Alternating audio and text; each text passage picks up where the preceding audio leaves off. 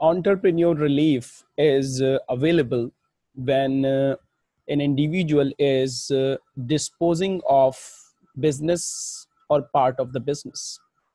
It is also applicable on cessation of the business or disposal of shares meeting certain conditions. Like other reliefs, in this case of relief, there will be no exemption, no deferral, rather than this particular relief will impact on the rate of CGT.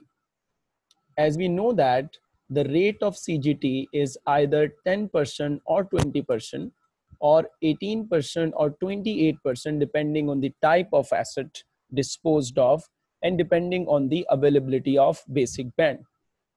But in case of claiming ER, if you are able to, then it will cover first 10 million of the qualifying gain.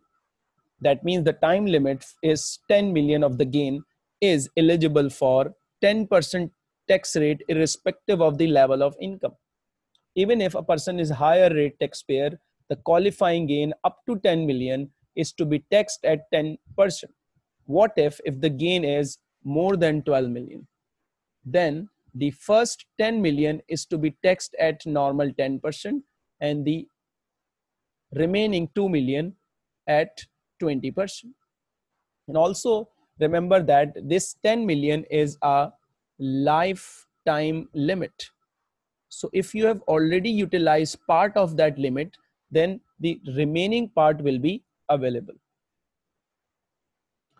In order to claim the entrepreneur relief, certain conditions must be satisfied and the asset must be owned prior to 1 year of disposal, and the relief is not available on investment. So if you are selling a business or part of the business and in business there is an investment, you cannot get entrepreneur relief on investment. If individual asset of the business seized, then disposal must take place within 3 years of disposal. And in case of disposal of shares in a trading company, so the condition is that the individual must hold 5% shares in the company at least and must be an employee of the company prior to 12 months of disposal, either full-time employee or part-time employee. So in case of shares, there are two conditions which must be satisfied. One related to that it must be a personal trading company. Other is the condition of employment. If any of the condition is not satisfied, then disposal of shares will not be eligible for ER relief.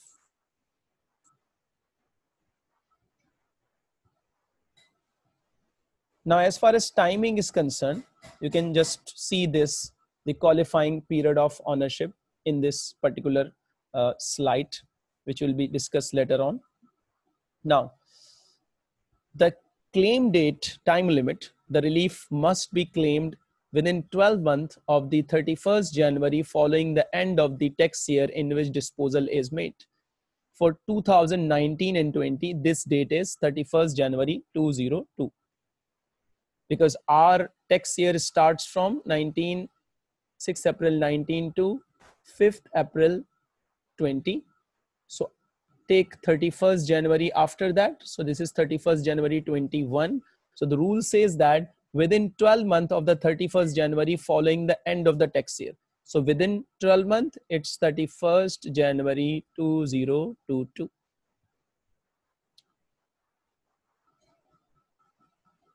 Now, if you have more than one type of disposal, one is eligible for ER, other is not eligible for ER. You can choose that from which you can use the AEA and capital losses. So deduct the annual exemption and capital losses from the gain which is not eligible for ER, as they have to be taxed then at higher rate, either 20% or more than that. The easiest approach in dealing with question is that include gain qualify for ER and gain do not qualify, is to keep the gain separately. For example, if you have qualifying gain 5 million and non-qualifying 100,000, then it is better to deduct the annual exemption from this first and then apply the rate. There is a restriction of ER in respect of disposal of goodwill. Gain in respect of goodwill is not qualify for ER if the goodwill is transferred to a close company and the individual and company are related. That is, the individual is a shareholder in the company or an associate of a shareholder. This restriction does not apply where the individual hold less than 5% of the company's ordinary shares or voting rights, or hold more 5% or more but sell the whole shareholding to an unconnected company within 28 days. The individual must hold less than 5% of the acquiring company's share capital and voting rights. And this restriction also does not apply if the individual is a retiring partner. Mr. A sold his entire business and realized following gain or losses. So in this question, a business has been sold and following gain and losses have been calculated. Gain on factory, gain on goodwill, there is a loss on warehouse, and there is a gain on investment property. It's an investment property, so it's an investment. All of the assets have been owned for many years. We have to keep in mind the qualifying condition. He also held shares which he sold in an unquoted trading company and realized a gain of 9.6 million in the tax year 1920. He owned 25% shares of that company, means it's a personal trading company, and is also partner employee for the last 3 years. So the conditions have been satisfied too. Capital losses brought forward. So we have capital losses brought forward to 9,000 and also have trading profit of 40,000. Calculate capital gain tax for 1920. Let's now solve this question. So there are qualifying gain as well as non-qualifying gain. So first of all, let's identify the non-qualifying gain and qualifying gain separately. So non-qualifying gain and qualifying gain. So investment property is a non-qualifying gain. So its gain is to be covered in non-qualifying category, and the gain is 200,000. Other than that, we have factory having gain of 2,75,000. Then goodwill 3,30,000 and loss on warehouse. So that is to be offset with the gain. So the gain of the business is 505,000. Similarly, trading shares, disposal of trading shares, as conditions are satisfied. So the gain is part of the disposal of shares. So we have to see that how much the disposal.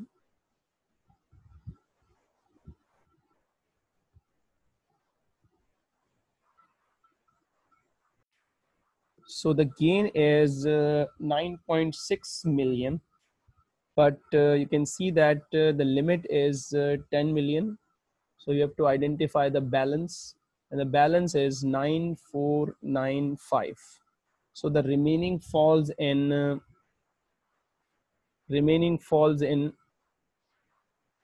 beyond the limit. So we have to report it in the non-qualifying category because 10 million limit has been satisfied.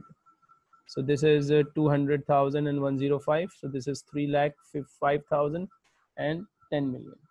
Now, from which gain we have to deduct AEA? So it is beneficial to deduct from the non-qualifying gain, and the capital loss brought forward also from the non-qualifying gain in order to minimize the tax liability. So this is 2,84,000 qualifying gain, taxable gain, and 10 million of qualifying taxable gain.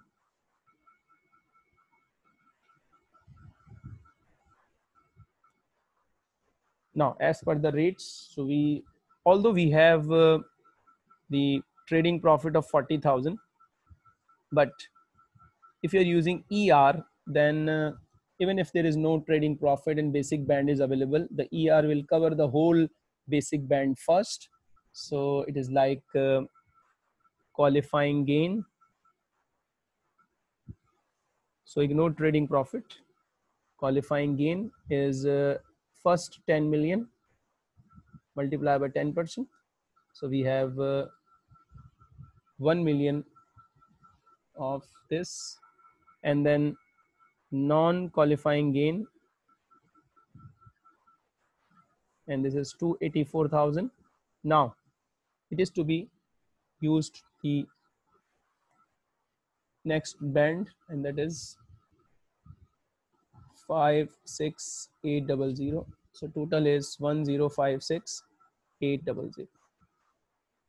Even if we have the limit in the basic band, but as ER is more than 37,500, so it's utilized the basic band, and the CGT is 1056800. Now, as far as qualifying ownership period is concerned, in case of disposal of business, 2 years prior to disposal, the asset must be hold, business must be hold. In case of shares, personal trading company, and at least 2 years prior to disposal, and the employment criteria. In case of cessation of business, the disposal of the asset must take place within 3 years of cessation, and the business must be carried on 2 years before cessation. In case of EMI share option scheme, 2 years period start from when option is granted rather than when shares are acquired. If shares are acquired on incorporation, then the period of ownership of the unincorporated business can be counted towards the 2-year ownership period for ER on the disposal of shares.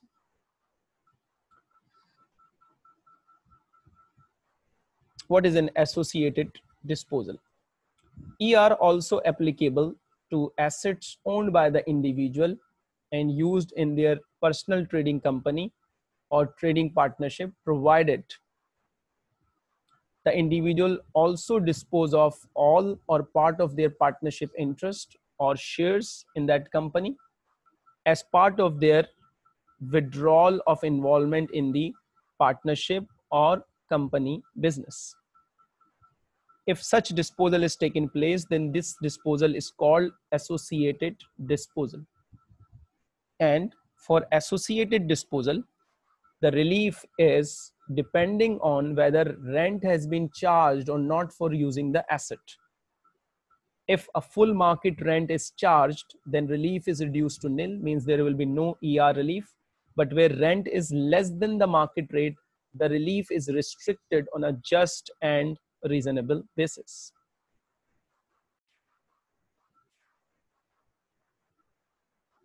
Mr. A is a partner in a partnership business since 1st May 2013, and then retired from that partnership business on 1st April 2020. He sold his share of partnership to the remaining partner, and the gain on this qualified for ER. Throughout the time, he allowed one of his warehouse to be used in partnership for a rent which is 75% of the market rent, means not the 100% rent charged. Warehouse have been sold to the existing partner on 1st April 2020, in which result in chargeable gain of 150. Now this is classified as an associated disposal and qualified for ER. But the gain is, the ER is restricted, and the relief is 1,50,000 multiply by 25% because 75% rent has been charged. So the gain is restricted to 37,500. So the gain is 1,50,000 and ER relief on this is up to 37,500 is a qualified gain which is taxable at the rate of 10%.